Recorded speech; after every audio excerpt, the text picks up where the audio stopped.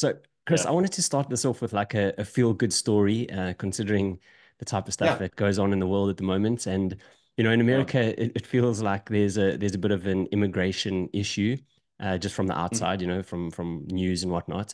But you Yeah. have actually a couple of really cool stories to kind of like counteract that almost. I think you have a couple of guys, Iran and Eduardo, Yeah. that work for you. I don't know if you would like to just sort of share that story because I think it's super cool. Yeah. It was interesting about a month or maybe 2 months ago now.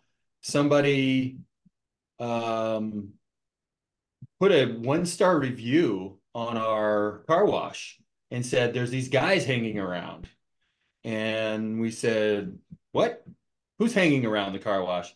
And so we dug into it, and our attendant showed up, and he said, "Yeah, well, there's these guys. They just offer to dry people's cars off." And so we weren't sure what was going on. They don't speak any English. So through Google Translate, like hold up the phone, talk into the phone, and then go back and forth, we realized they were here from Venezuela. They were effectively homeless and they had no car or anything. They had been bussed in, like so many are now. And they were just saying, "Please, can we help you at your car wash?" And we said, "Well, we really don't have capacity to hire anybody, but if you wanted to help detail people's cars, um, that's fine. As long as you're not aggressive with it, you can't scare people."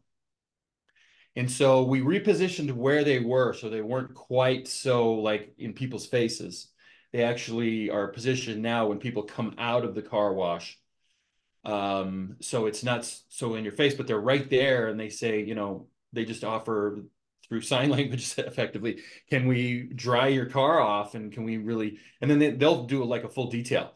And they're doing it for tips. We're not paying them anything. And the car wash customers just tip them out. And they are very, very happy. I'm not sure how much money they're making or any of that, but they help us clean up the car wash a little bit too, and they help us keep it secure because our attendant's not able to be there all the time.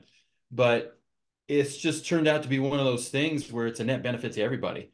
Now our customers love them, and we've gotten actually a 5-star review saying, "Thank goodness these guys are here. I didn't want to dry off my car. I didn't want to wipe down the glass, and these guys did it for tips." So it's a pretty cool story. I consider myself a patriot, and this immigration thing, I think something's got to give here. We've got to fix it somehow. But it's easy to forget that these are real people, and they're hungry and both physically and emotionally hungry to help and to become Americans. And so I don't know if we're really helping do that, but I think it's a cool story, and we love them because they're keeping our customers happy and they're helping us around the car wash a little bit. So I don't know what the long-term future is for these guys, but for now, it's a pretty cool story.